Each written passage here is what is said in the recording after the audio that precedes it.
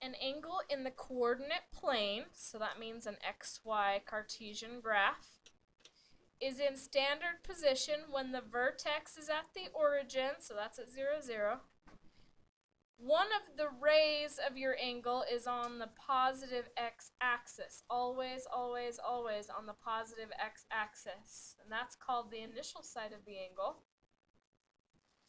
And then the other side of the angle, called the terminal side, just lands wherever you need to go in order to get the angle measurement you're trying to get. Okay? This is on page 387. Notice how the angle is measured out from the initial side to the terminal side by rotating which direction? What do we call that? Counterclockwise. Good. If we go clockwise instead, like this picture down here, what do you notice the picture saying about that angle? It's a negative angle. Yeah. How many degrees are in an entire circle if we were to go clear around from the initial side back to the initial side? 360 in the entire circle. So what if we only did half of the circle over to here? How far would that be? 180 degrees. Okay, good. What if we just went that far so that the terminal side was going straight up there? That would be 90 degrees. What if we went clear around so that the terminal side was pointing downward? Very good. And back here would be 360. Is it possible to have an angle that's bigger than 360?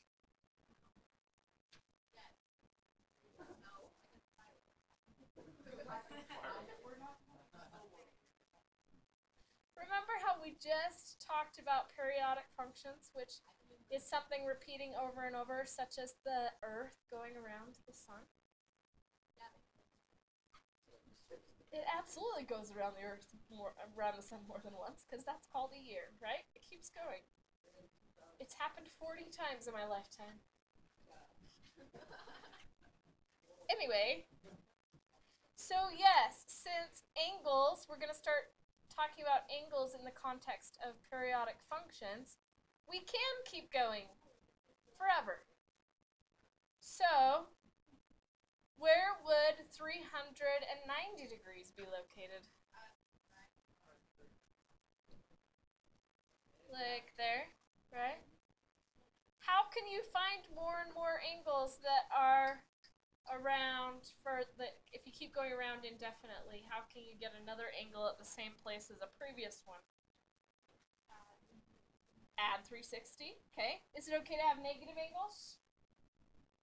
Yeah, so you could also do what to get another angle? Subtract 360, right? So it just goes angles indefinitely forever and ever, around and around and around. Okay. I have misplaced the papers that were sitting here earlier. Oh, I put them down here. I forget what I'm doing sometimes. Okay. So let's just kind of review the important things that we just went over really fast. So this is called an angle in standard form, or in standard position, okay? So if you need to, think of it as a dance step in standard position, whatever, okay? So an angle in standard position, the initial side is always on the positive x-axis. The terminal side is wherever that angle ends up, okay? The measurement between the initial side and the terminal side is that angle measurement. It can be anything from negative infinity to positive infinity, depending on how many times around you go and how far you go. If we go counterclockwise, we get positive angles. If we go clockwise, we get negative angles. Any questions on that? All right. Let's now talk about coterminal angles. I actually already sort of was talking about coterminal angles, just barely. So I'm not sure where this would correspond in your book. I know it's in there somewhere, but I'm throwing it in now. So if you want to find where it aligns in your book, or I guess I can look for it. Oh, look, I wrote the page right there. Page 389, coterminal angles. Coterminal angles are two or more angles with the same terminal side. So that's where you go around the circle again and you end up back at the same angle as another angle that had a smaller number. Those are called coterminal angles. So those angles can be found by adding or subtracting values of 360 as many times as you want. You guys want to look at that for a minute, or are you good before we go over some examples?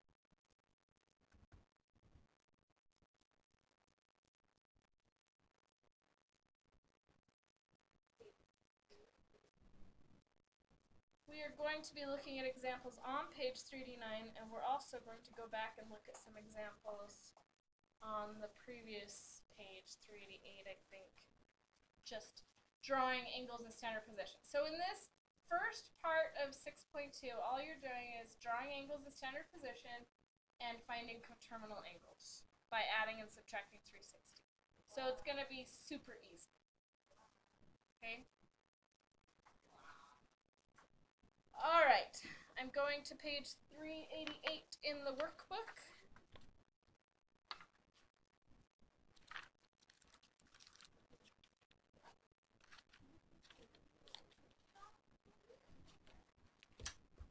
So here we are. What is the measurement of the angle shown? Oh, we need to actually talk about special right triangles. This is more complicated than I thought. Okay, we're going to skip this group of problems, and I need to look at your homework and make sure that it's okay if we skip this for now. Okay, so we're skipping to problem 2. We need to draw a sketch of each of these angles in standard position. Do you want to try, or you want me to do them with you? Do you want to try them first? Okay, with you. So I'm going to start with my XY axes. I'm going to put a dot at the origin, because that's where the vertex is. I'm going to draw the initial side directly to the right on the positive x-axis. And then I'm going to guess where 85 degrees is.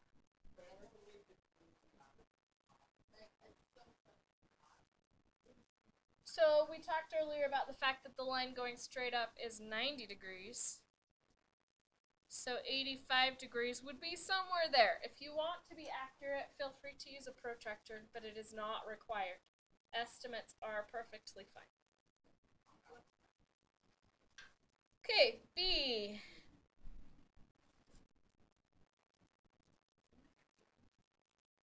Which hand? Page 388.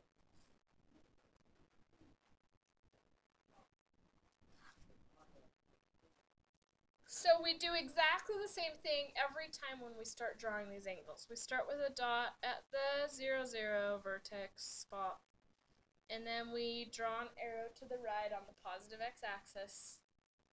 Then, if it's positive, we go counterclockwise, negative, we go clockwise. So which direction is this one going to go? Clockwise. So count with me as we go around clockwise. How far is that so far? Negative 90. Negative 180, negative 270, and if I go all the way back around, it's at negative 360. So I think that means it's just going to be barely not quite half right there.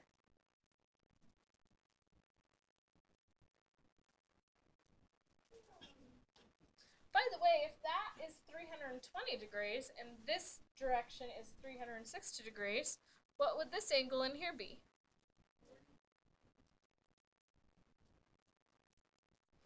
You are correct. That angle is 40 degrees, and that's going to be really important when we start talking about reference angles. But don't worry about it today. All right, I think you guys can handle 180 on your own. Go. And then try problems 3 and 4 on the next page on your own.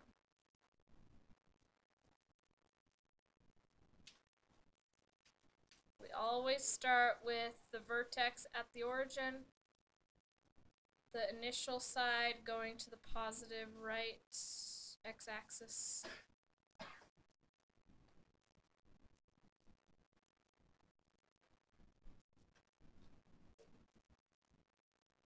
Question?